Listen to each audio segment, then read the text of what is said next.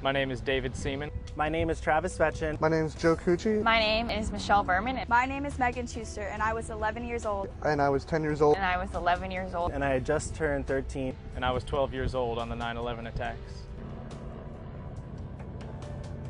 The 9/11 Project, the Rutgers Student Journalism Project, is a graduate level course in the School of Communication and Information where journalism students worked with two professors and with the New Jersey Press Foundation to put out stories about the children of the victims of 9/11.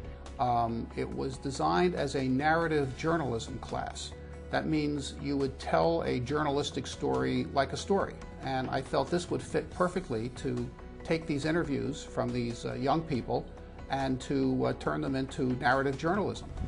It was there was a lot of uncertainty because we weren't really sure what we were getting into, what the outcome of this would be. At first it's kind of nerve-wracking because you don't really want to ask the wrong questions. You kind of don't want to go into it thinking that you know everything. You want to just have an open mind and listen to what they have to say. It was so different approaching every single kid. You have a 10-year-old who really was under 1 year old when her father died. And then you have a 24-year-old who was 14 and she was in high school, but she had to deal with it in a different way. So that was a little harder for us as the interviewers because these people suffered such a tragic loss that any reaction is totally understandable, but it's hard to deal with each one as they come differently. You know, he poured his heart out really to us, and it was, we could never have expected anything more. I had never heard that type of a story. I mean, the way that it made me, I called my dad 2 seconds after we walked out of there, just to say I love you, just because of the way that he told his story. We couldn't stop talking about it. It was the most emotional thing any person can ever go through. I wanted them to learn that this was a story like any other, and that was very important. And it took a lot of effort on my part to get rid of the gee whiz element to the story. I knew people affected by it, and just remember growing up having pictures of myself in front of the towers, and now they're not there anymore, and being here right now is just really emotional.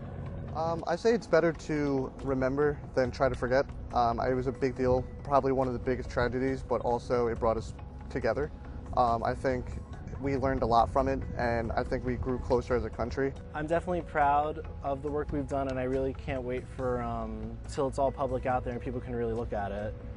Well, the website is called The 9/11 Project. That's THE911 Project.rutgers.edu. But actually a just as good, if not better, place to go would be to the website or to the print newspaper of your New Jersey newspaper. And that's where people will be able to see these stories with all the art, and you'll be able to see these stories and comment on them in most cases. It should be a very interesting read.